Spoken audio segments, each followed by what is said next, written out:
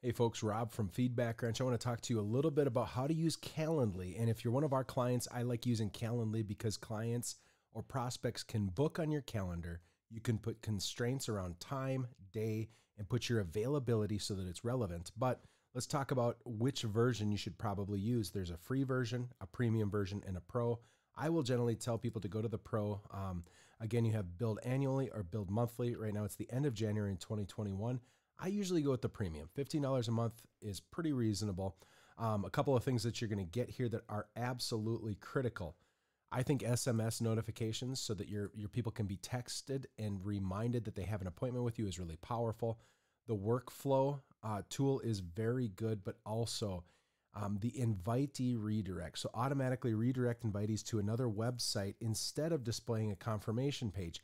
This is very important because what this will do is actually allow you to use this as a conversion action in Google ads and Facebook ads. So this is, there are some workarounds to be able to do it, but primarily if you want to use a conversion on Google ads or Google Analytics, this is really the way that you're going to have to go.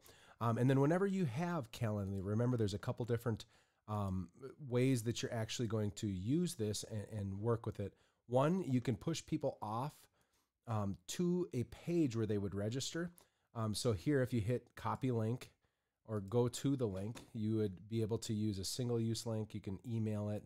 Otherwise, you just copy the link. And when you go to the link, it's going to look like this and it will show your calendar on there, right? That's the first way. The second way, there is a way to embed this on your website. You'd actually go to add to website and you would embed it. You can do an inline, a pop-up, or a pop-up text. All of these are pretty popular ways to do it.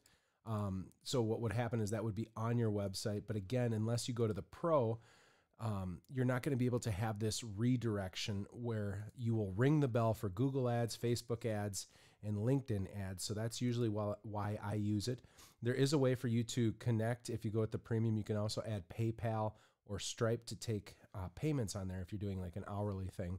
Another really powerful thing that you'll want to utilize is that we can ask additional questions, right? So I have two calendars here. One is my Rob's calendar. It's just meant for people to easily access my calendar. But here, this is the consultation. And as you get started into my calendar, you'll see I have a series of questions. Over here, I frame up what's going to happen. You choose a time, answer as many possible questions as possible once you get on there. Now, this is taking an unusually long amount of time, so we'll find out what's going on. So yeah, you'll click on this, you'll select a time, and what this pro will allow you to do is ask a series of questions. So we've got name, email, phone number, and then you can ask, how can we help you? What's top of mind? What's your website? Currently monthly revenue? You can add in more questions here, which can be really helpful for you to gather the info that you need.